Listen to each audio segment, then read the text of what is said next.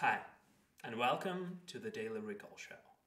I'm Vasily, your host, and today I will talk to you about real problem-solving skills. So we will basically take the conceptual knowledge that I've explained in the past couple episodes and apply it to a very interesting problem of how would you write 5 books in 5 days, okay? So I picked up writing as an example of a problem because that's what many people are aware of, right? And I think that everybody in their life someday or someday in the future are wanted to write a book, okay? And the problem with writing a book is that you can either make it really small book, right? Like a couple pages long, or like something like this book, okay? And you can write it quickly, but if you want to write a really good one, like the Leo Tolstoy guy did, a big book, then it takes a lot of time, right? So that's basically the problem that we're going to be solving. How do you write a book of Leo Tolstoy size if it takes so much time to do that? So for him to write Anna Karenina, it took a couple decades, okay? And the way that most writers solve this problem is by basically going for a compromise. So they kind of like settle somewhere in the middle and they say that, okay, I'm not Leo Tolstoy guy, right? So I cannot write for decades to produce something like 3 million characters, but my publisher is kind of okay with a couple hundred pages long book, so that's what I'm going to aim for. That's how most people solve this problem, okay? But the real problem-solving skills suggest that the best way to approach this problem is to first start not from looking for a compromise by saying that, okay, I've got a couple months and then that basically means that I'm going to write a 100 pages book or 200 pages book, but instead to intensify the contradictions. And what I mean by intensifying contradictions is just take these two variables, which is the size of the book, right, and the time that is needed to produce a book of this size, and start kind of pulling them, tearing them apart a little bit, okay? So if we suggest that it basically takes, say, a couple months to write 100 pages book, then we can start by reducing the time dimension over there, okay? And we can say that, okay, what would it take to write a couple 100 pages book in, say, a month? Or then we can make time even smaller and then say a week or a couple days, okay? And then we have this another variable, which is the volume of the book. And a volume might be from something like a very tiny short book like this one, right, to something really big like the Leo Tolstoy book, right? So if we just go and increase the volume instead of trying to look for a compromise, we will get to something like this. So a question that we will end up solving would be, okay, how do you write a book of Anna Karenina size in no time, right? So that's when the contradictions are really intense. And the reason why we're doing that is because intensifying contradictions always leads to asking the right questions, okay? And intensifying contradictions always leads to thinking the right thoughts. So let's just finish with this one part.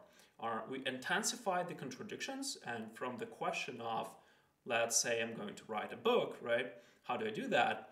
We ended up to a bigger question, which is I think that most authors are really desperate for. They don't want to just create a book, right? Like a book of this size. They want to create a body of work, their legacy, their end game, something like that. So we ended up transforming this original idea into something much more interesting, which is how do you create a body of work like the Jules Verne guy body of work of 70 books, right, in no time? How do you do that? So that's a much more interesting problem to solve. And the reason why I'm doing this is because if we figure out how to solve this problem, right, then the problem of writing a single book is not going to be a problem anymore, right? So it's very useful always to think through these bigger questions before jumping to a solution, because if you just keep writing one book at a time, you're not going to be neither Jules, neither Leo Tolstoy as a result. Because these guys knew something different, and this is what I'm going to be talking about just in a couple of seconds.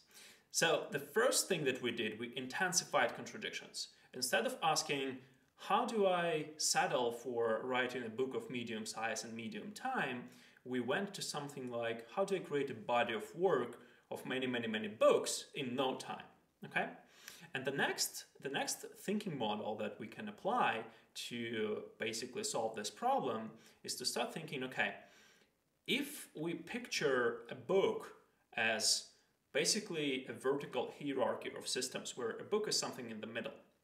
So let's say that when most people imagine a book, right, or like this one, they have a mental screen popping up in their head. And in this mental screen somewhere in the middle, they see the book. And they see this book just as one mental screen. So it's present of the present, okay? But when a trained person in problem solving perceives a book, he basically sees this book as an hierarchy of systems. So on the lower level, it could be a chapter. That's basically what a book is comprised of, right? And like this one, for example. And even smaller, it could be a paragraph or a sentence and so on. So that's the system level below the book, right? And above the book, it could be a series, like the Taleb guy wrote, the Inserter series, right? Where there are a couple books that are originated about one topic. And then even beyond that, there is this Jules Verne guy who wrote 70 or 78 books that were kept publishing even after he was dead, because he created like a whole category of work. It's not just one book, right? So his whole body of work is just enormous in size and volume. So that would be kind of the hierarchy of ideas, okay? So in the middle, we've got one book. Below, there is a chapter. There are a couple sentences. There is one sentence. And beyond or above, there is two books, a series, and then a whole body of work with a Jules sitting on top of that, okay? And for each stage, for each layer here in the vertical hierarchy, we basically have a time dimension, okay? So if you think that, for example, here we've got the past and here we've got the future from this specific book, okay? So if we can start thinking, what was this book like in the past, right? And then we can kind of duplicate those screens and go really, really, really far to the past to understand what was this book.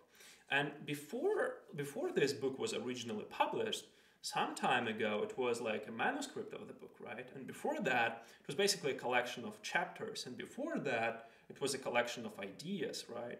And before that, it was probably like a very tiny idea that the whole book emerged from, okay?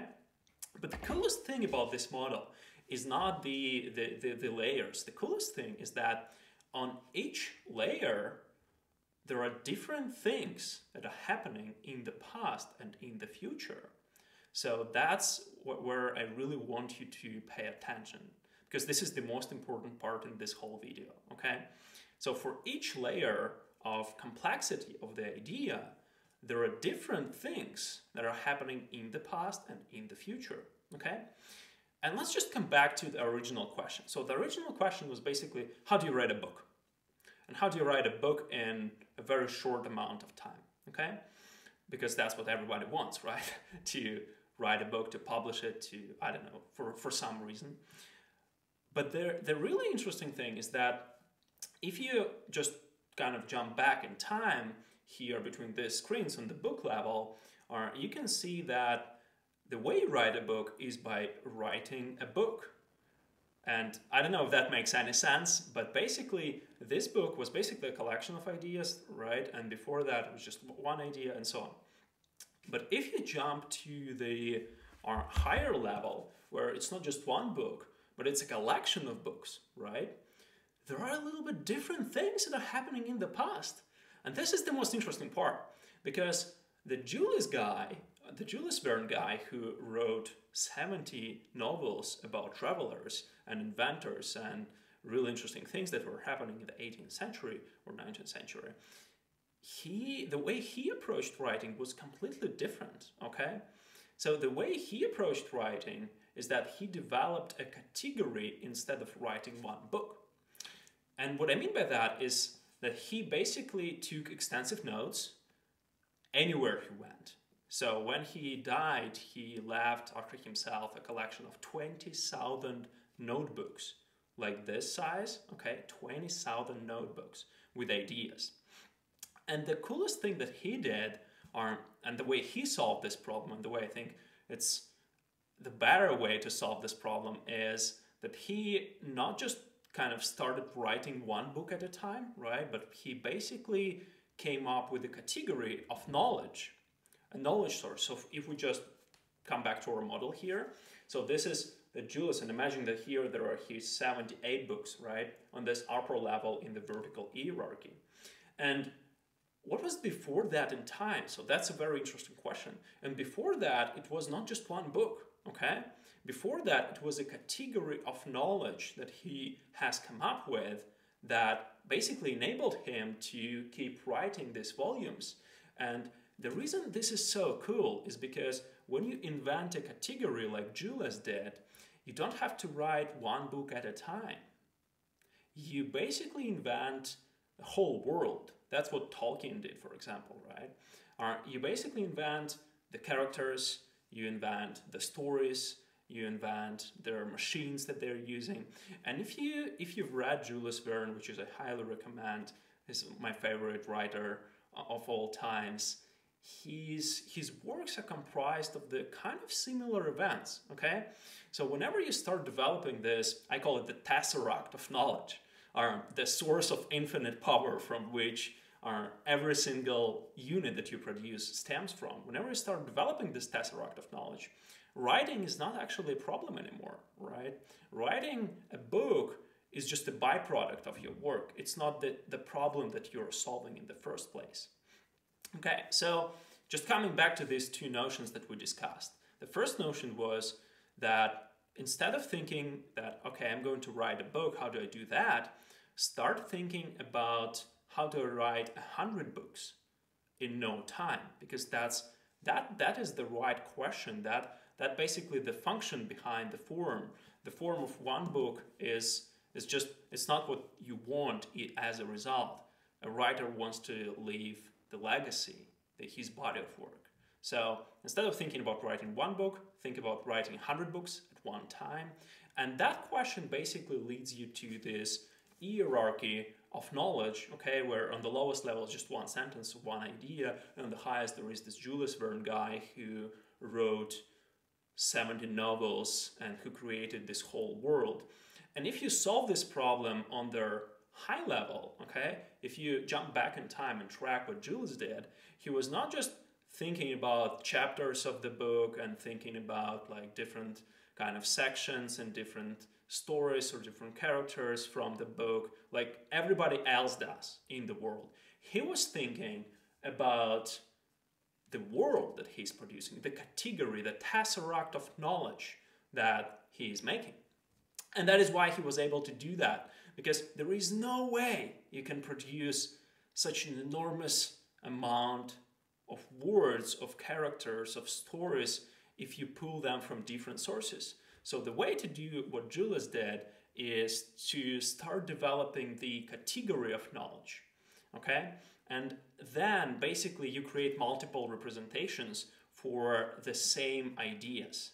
So his world that he was describing, the world of travelers, of inventors, it's actually like these novels, despite being very different by their nature, because there are different elements to them, like storytelling style, narrative, and so on, they share many things in common, you know, and that is the coolest part, that people really enjoyed not just one book of his, but his writing style, and therefore it was so easy for him to produce more novels because he took extensive notes. He then used these notes to develop his own category of knowledge here in the past, right? So here he was basically not writing like a chapter or something.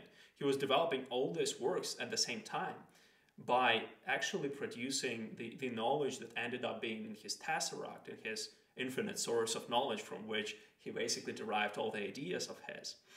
So the way to write, as the title suggests, the way to write 5 books in 5 days, and the way to write a book is actually by not going and writing a book, but by thinking instead of a category of knowledge that you can create, and creating that category through learning, through developing notes, through developing ideas. And then once you do that, then writing a book is not a problem anymore, because you will write not just one, you will write 20 or 30 or 50 or 100 of them once you've developed this tesseract, this source of knowledge. And just to give you an example of how would you approach doing that, because this is what the next question is. Okay, this makes sense, but how do I do that? How do I identify a category? How do I start developing this? I think that it actually starts from within, okay?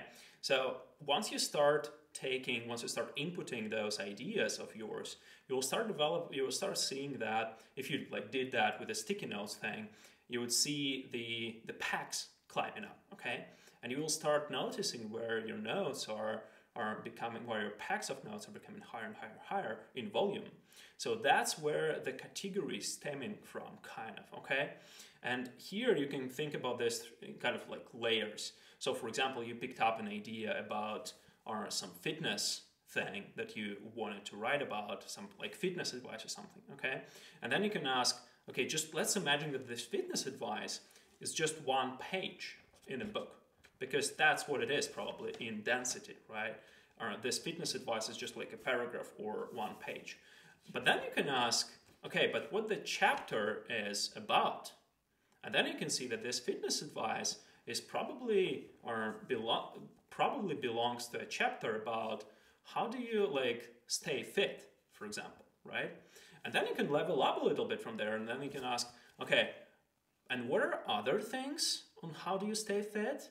Or other advice on how do you stay fit? And then you can just compress this even more and level up even more, and then you can ask, okay, but what the book is about. So that's where really interesting stuff happens, because if you're thinking that this fitness advice is just like one page in a book, okay, and the chapter to which it belongs is probably about fitness or how do you do a specific part of fitness, then a number of chapters is how do you stay fit, and then the book is how do you live a life where those things like fitness, nutrition are basically taken care of on autopilot. And that's how you arrive to this category thing, by asking what's the principle behind this, and what's the next level of knowledge, what's the next level in this hierarchy. And the coolest thing is that when you start from basically any step in this level, you can always level up. You can always ask this question, what's the next level behind this one? And once you do that, you will arrive to first understanding what the category of knowledge is about that you're going to produce. And second, you will start developing this category from the bottoms up by asking these questions like what the book is going to be about. Thank you very much for watching. I hope you enjoyed it, and take care.